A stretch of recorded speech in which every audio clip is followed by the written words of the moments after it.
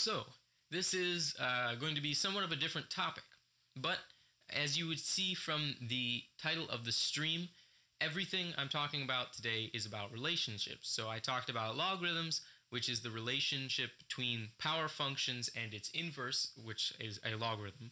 And so it's sort of like asking a different question in a sense. But this next part, I am going to be talking about sexuality.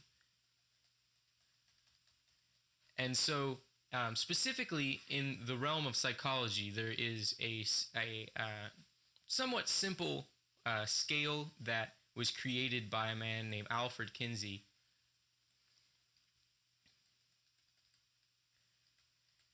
And so this scale, I'm just going to draw it out, but essentially it's somewhat of a rating of someone's sexuality in terms of their heterosexuality. So I'm going to try and write sideways here.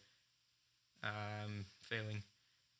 Heterosexual and homosexual. I'm working on it.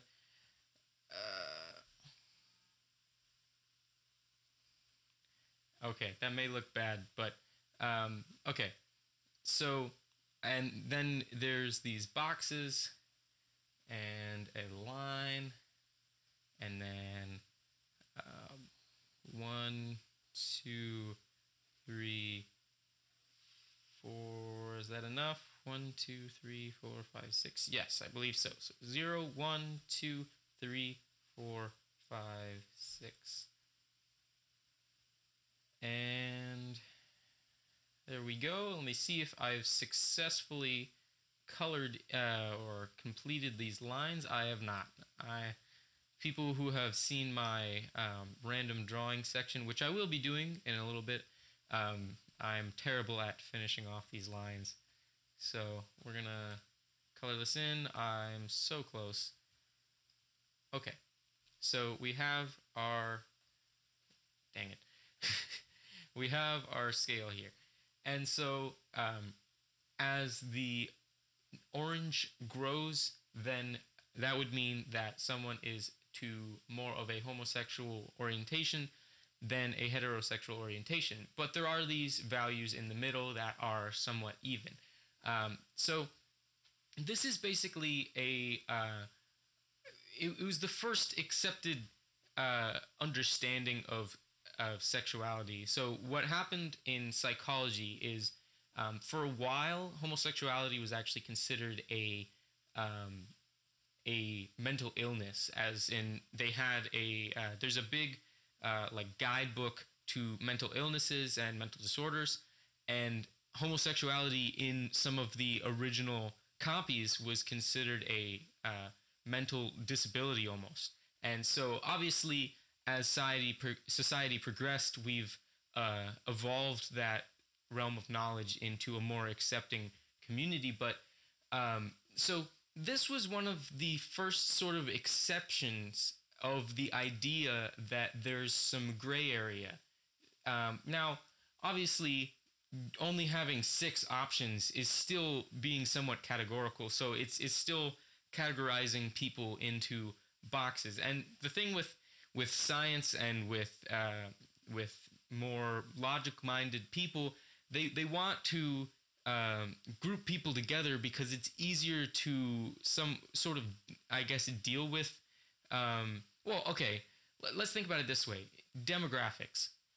So obviously today we are pushing to have a more accepting society that's more fluid, in a sense that there's less racism, there's less pointing out of the fact that people are different. Okay, so people are always going to be different, but that doesn't necessarily make people unequal in a sense. So that's what society's pushing towards, is this idea of equality. But at the same time, when you go into concepts of marketing and economics, creating demographics is a very efficient way of projecting your ideas and your products to people that may be interested in those products. So let's say that you have a I don't know. Let's say it's a Sears commercial for grills. Those commercials tend to come out on in football games and maybe big sporting events, and the reason for this is because they're attempting to reach out to a male demographic. Now, it is very widely understood that not that the viewers of sporting events like football aren't just male, but there is a very high percentage of males in that demographic that is watching a sporting event, and there's a high percentage of males who are interested in grills. So obviously, there will always be some gray area, but statistically speaking, you can group people together in a sense. Now, I will say that this scale is somewhat limiting. So let's say, so basically to explain it, there's a box here that's completely blank. And this means that this box is representing completely heterosexual. I was reading up on this before I started the stream, and essentially the original sort of test for where someone fell in this scale was actually how many sexual encounters a person would have with a given gender based off of their gender. And so this would be someone who has only had sexual encounters with the opposite gender.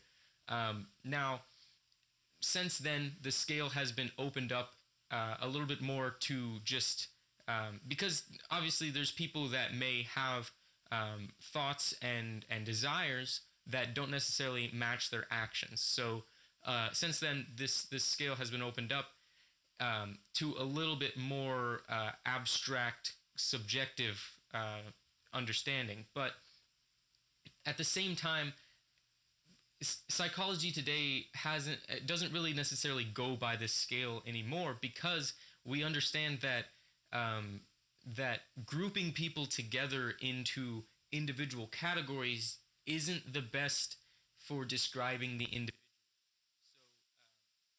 So I think that's working. Okay. Okay. So the thing is that today we are now starting to understand a lot more that when you maybe on a macro scale for something like providing a product to a group of people that may be interested, creating categories, creating brackets, creating demographics does work, and it may offend some people in a sense that maybe there's someone who really hates grills that's watching a football game with their friends, and they don't like grills at all. But statistically, it works on a macro scale. But when you get down to the micro level of the individual, or perhaps a small group of people, you can't put people into individual categories, because you don't get that picture of the individual characteristics of a person and how they feel on the inside simply from some statistic like how many men they've been with and how many women they've been with in relationships. So I think that Kinsey's idea of creating this category was a good step for psychology, because when this chart came out and when this graphic idea came into existence, it sort of opened people's eyes to the idea that there isn't certainty, there isn't an analog nature to this. There isn't just heterosexual and homosexual. There's an entire spectrum in between. So there's a bunch of different categories in the middle where maybe someone is completely half and half, which we call bi, or there's in total there's so many different names for the sexual orientations that people accept for themselves. But even people within those specific categories can feel completely different about how they view sexuality. So I guess this is just something to keep in mind when talking with people in society today, because the world is changing, and things that were acceptable in creating understanding in the past don't necessarily meet the standards of today's society and the diversity that we now understand is out there. So that's pretty much what I want to talk about on Alfred Kinsey. I do like having these psychology topics on the stream. Psychology is a topic that really interests me, and it felt like having a psychology topic would be a nice counter to the math topic before of logarithms. So I'm going to be moving on into my final section of the random drawing. I have my stuff out already. I guess I finally learned, but I want to thank you if you're still watching already, or if you're watching this on the if you're watching this not live. So I'm going to get this all set up, and we will move into the random drawing.